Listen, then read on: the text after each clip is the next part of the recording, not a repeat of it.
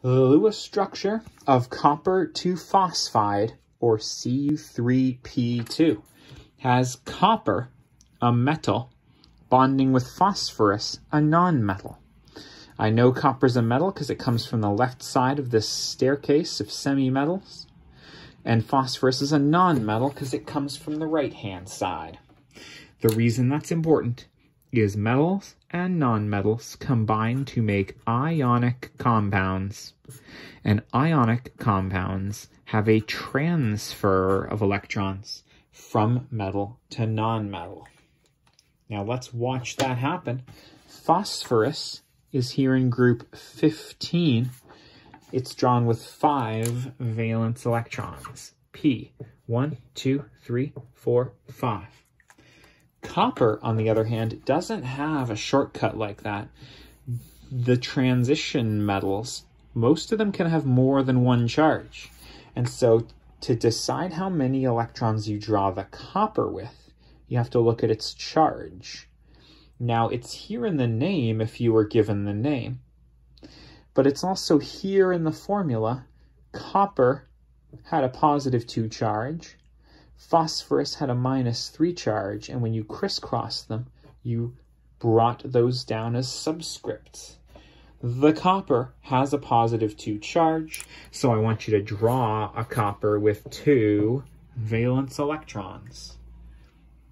The last key bit is that nonmetals want a full outer shell of 8 electrons to be stable. That's called the octet rule. And if this phosphorus brought 5, it needs 3 more electrons to be stable. Well, this copper can help. It can contribute 1, 2 electrons. But unfortunately, this phosphorus is not yet satisfied. It needs a full 8 electrons, and it currently has 5 plus 2 is 7. So bring in another copper, 1, 2 electrons in its outer shell, just like that one, and it can contribute that 8th electron to make that phosphorus stable. Great. Except this copper still has an extra electron to give away. Where's that going to go? The answer is another phosphorus with its 5 valence electrons. Copper can give an electron away there, but now that phosphorus is also unhappy. It has 5 plus 1 equals 6 electrons, and we need 8. Another copper will donate its electrons. 5 plus 1 was 6. There's its 7th. There, drew that arrow in a bad place. There's its 8th. Now that phosphorus has a full 8 electrons, and all of the coppers have given away all of their valence electrons. To draw the final Lewis structure here, give yourself the phosphorus with 8 electrons around it. I know it brought 5, but it took 3 from various coppers. 3 extra electrons give it a -3 charge. Give yourself some coppers. Those coppers had 2 electrons to start with, but gave them away, so don't draw any.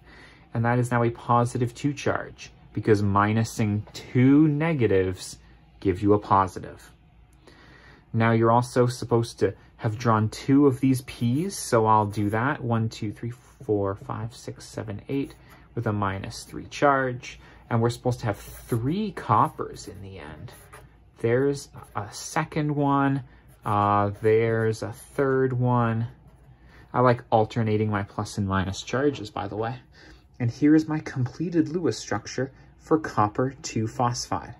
It shows 3 copper atoms having given away their electrons to 2 phosphoruses.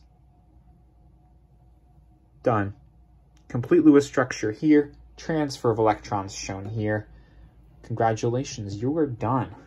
Best of luck.